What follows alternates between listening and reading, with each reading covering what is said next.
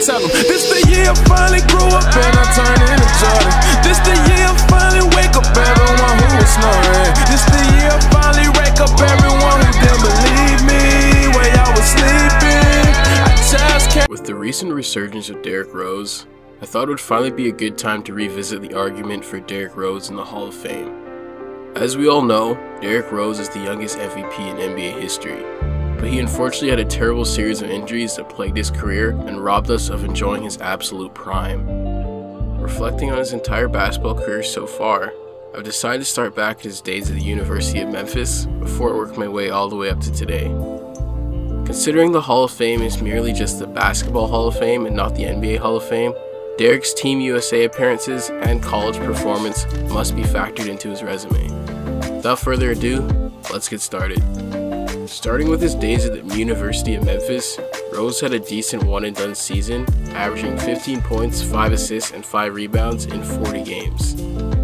Derrick led his Tigers to the #1 seed in the South, where they managed to make their way to the national championship game. However, they did lose to the Kansas Jayhawks.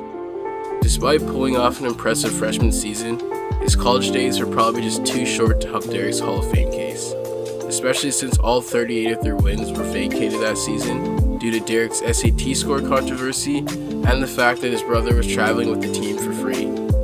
Before getting into his NBA accomplishments over the years, Derrick has 2 Team USA appearances, FIBA 2010 and 2014. Although the USA did win both FIBA tournaments, Derrick didn't exactly play that well considering the team was stacked with all-stars and minutes were pretty scarce. Unfortunately, Derrick also tore his ACL 3 months before the 2012 Olympics started, resulting in him never having an Olympic appearance. In this case, his Team USA accomplishments are likely not enough to help his Hall of Fame chances. There is the possibility of him playing in 2020, however he was not invited to camp, so that's really up in the air at this point. Taking a look at his NBA career, we all know that Derrick was the first pick in the 2008 draft. He pulled off an impressive rookie season, averaging 16, 4, and 6 while leading his team to a playoff spot as the 7th seed. This was good enough for Rose to earn Rookie of the Year against the likes of Kevin Love and Russell Westbrook. The Bulls eventually lost to defending champion Celtics, although they did manage to take them to 7 games in one of the best series in recent memory. By his second season, Rose averaged 21, 4, and 6 while making his first All-Star team and leading the Bulls back to the playoffs before they eventually lost to LeBron's Cavaliers in the first round in 5 games.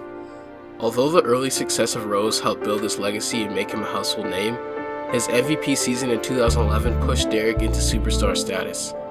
At the start of this season, Derrick said that he wanted to be the MVP of the league. Why not? Why can't I be the MVP of the league? Why can't I be the best player in the league? I don't see why.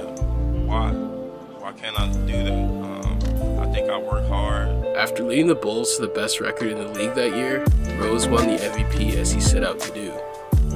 This single MVP is the biggest factor for D Rose's Hall of Fame chances. Being the youngest MVP in league history while leading a storied franchise like the Bulls to success they had never achieved since the departure of Jordan does wonders for his Hall of Fame eligibility. This is where things get a little iffy. The following season, after the NBA was in lockout, the Bulls finished with an NBA best 50-16 record heading into the playoffs. Derrick was an All-Star and the reigning MVP. Everything was good until Derrick rose up and tore his ACL against the 76ers in Game 1. The Bulls went on to lose that series, and the injuries just kept piling up for Rose as his career progressed. He had a few bright spots here and there, but every time he got into rhythm, an injury would occur shortly afterwards. He's now bounced around from the Bulls to the Knicks to the Cavs, waived by the Jazz, and now on the Timberwolves. Since this season started, D Rose has been on a tear, averaging 19, 4, and 5 with a 50-point performance in there. Rose has stated that his goal is to win 6th Man of the Year, which may or may not be attainable depending on whether he starts more or not. With all things considered, the best chance Rose has for improving his Hall of Fame chances is for him to get voted in as an All-Star this year and win 6th Man of the Year. If he somehow won a championship later in his career, it would definitely help his chances. As it stands, D Rose will likely be the only MVP in NBA history to not make the Hall of Fame, which is the curse of winning the MVP at such a young age. Other guys like Ralph Sampson have made the Hall of Fame with fewer accolades, however most of those guys had stellar college careers. Truly, only the future holds Derrick's fate, whether or not he's going to make the Hall of Fame. As long as he's in the league and performing at a high level, he will continue to build on his legacy. Personally, I think D-Rose should get a spot in the Hall. We may have only seen 3 great seasons from him, but what he showed us in those 3 seasons were unlike anything we'd ever seen from a point guard. Derrick's legacy transcends his on-court play. He's a cultural icon in the basketball community, and he's a hero in Chicago. At the very least, the Bulls organization should retire his jersey one day for all that he did for the city and the organization. What do you guys think? Comment your thoughts down below. Thanks for watching. Subscribe for more. Tell 'em, this the year I finally grew up and I turned into Jordan. This the year I finally wake up everyone who was snoring. This the year I finally